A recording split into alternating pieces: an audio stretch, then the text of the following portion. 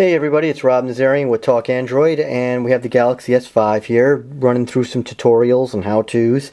And today I want to show you the camera.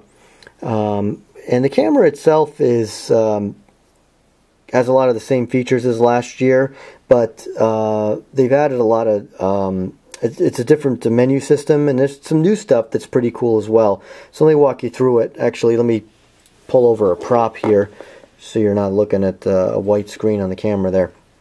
You still have your mode button here, and you don't have that wheel that you had last year with the S4, and you see, I think it's on, yeah, on the Note 3 as well. Over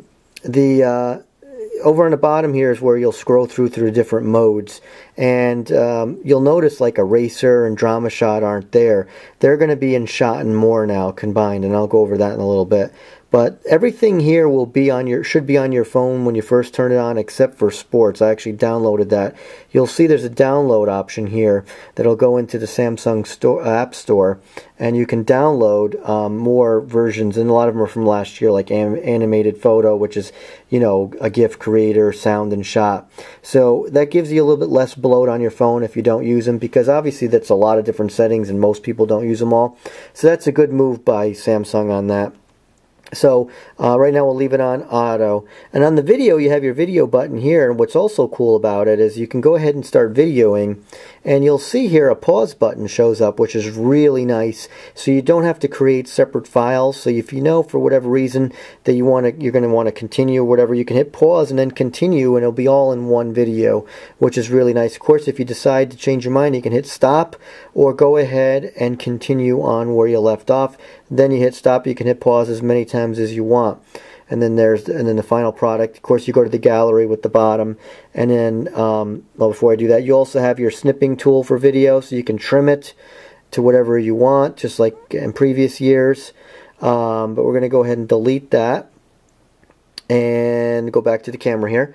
Now, up at the top here is where you can switch to the front facing if you want to do a selfie, and of course it talks about gives you your beauty face option with that as well automatically. So make sure all your selfies are beautiful.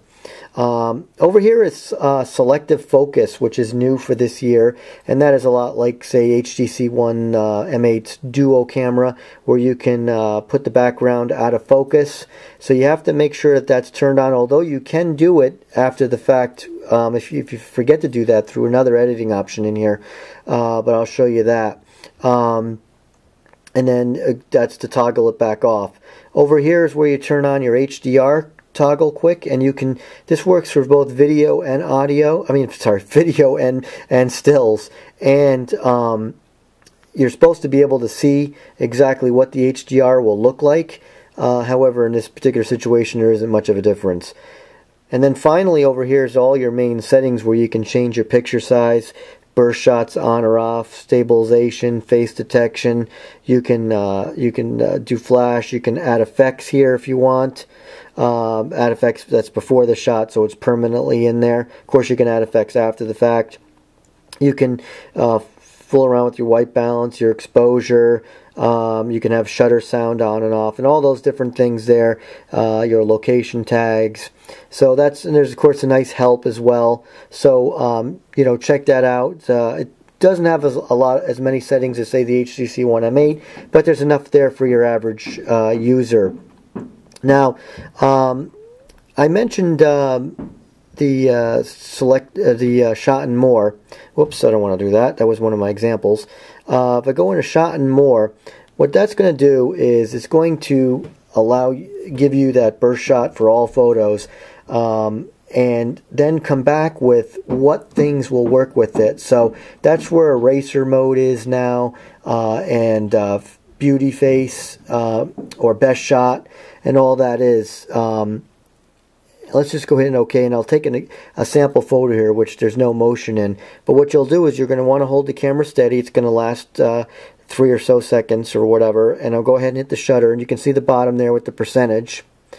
And once that's done, it'll process, and then it will come back with options for your best photo, best face, drama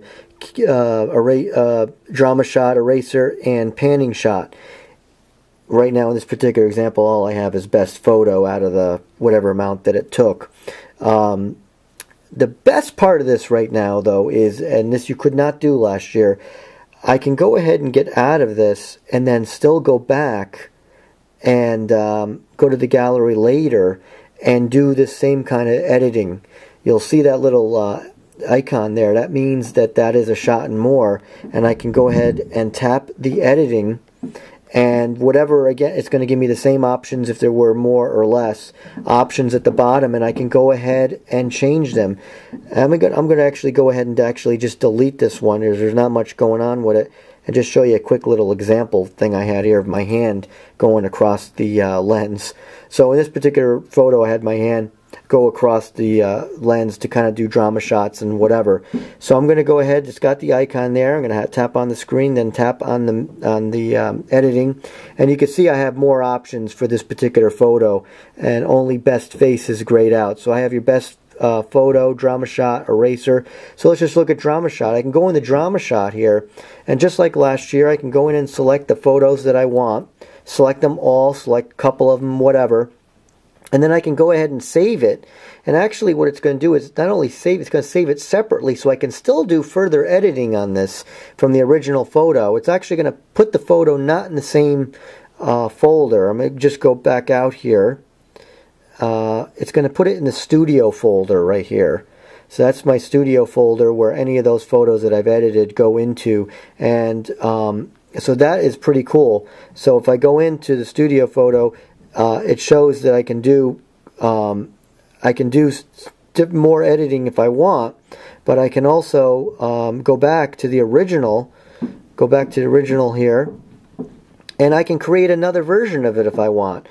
Whoops, I keep hitting the icon by mistake. So I can go in, and if I want to do a eraser shot or panning shot will take a particular image and add a little blur to the background as well to look like motion.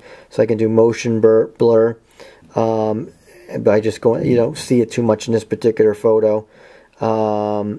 And X out of that. So I can go back, let's say I want to go back in the drama shot and I want to just do 3 of the images. I can resave it and do it again. So that's really a good plus right now this year with Samsung allowing you to do that. You still have to know that you want to take a particular photo that you might want to do that. So you're going to have to put it in the mode beforehand. You got to know that, because you're not going to be able to do it after the fact. Now, let's talk about selective focus. Selective focus allows you to focus the background or even on the subject if you want, and or take the focus out of the background or on the subject, whichever one you want. And again, you're going to have to know you want to do this, but there is another option which I'll show you. So if you're in selective focus, you'll go ahead and take the photo, and you'll see it was a little too quick. Because it wasn't able to see the contrast effect between the subject. Obviously this isn't the kind of photo for that. They want you to be rather close to, which is a little weird, 1.5 feet. But that is the particular photo there, which isn't going to work. But I have another example. When you use the selective focus, it's going to, just much like the shot and more, you're going to have an icon here. So this particular icon is basically telling me that is a selective focus.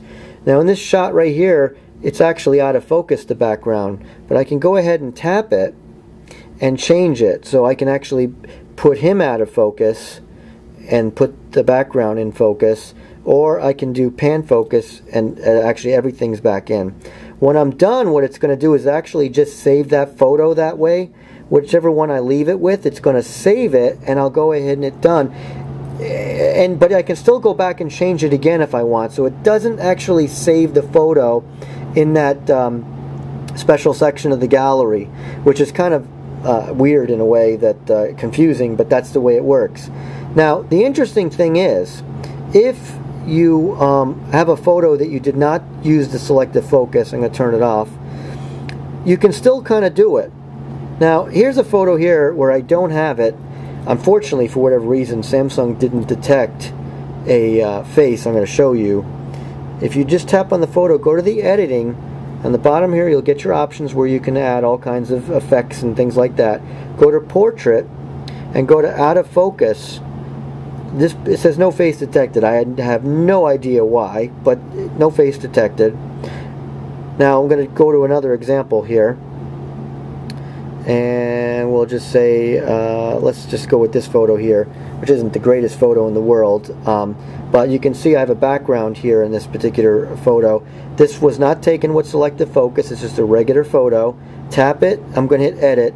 For whatever reason, I was able to pick up the face on this one, so I'm going to hit portrait, and I'm going to hit out of focus, and right away it took the background out of focus. And I even have a dial that I can do, so I can do half of it or whatever. You can see it puts a lot of it out of focus over here, not so much, but again, it's another, at least it's another opportunity. And when you're done, you can go ahead and hit save for this particular situation, because in this situation it's going to keep the original photo intact, and then save it, high quality or good quality. I'll leave it at good quality, and then I'm going to back out, and then I'll go back to the main part of the gallery, and you'll see the studio. There's my two photos in the studio. So and there's that photo right there, and the original photo is still intact.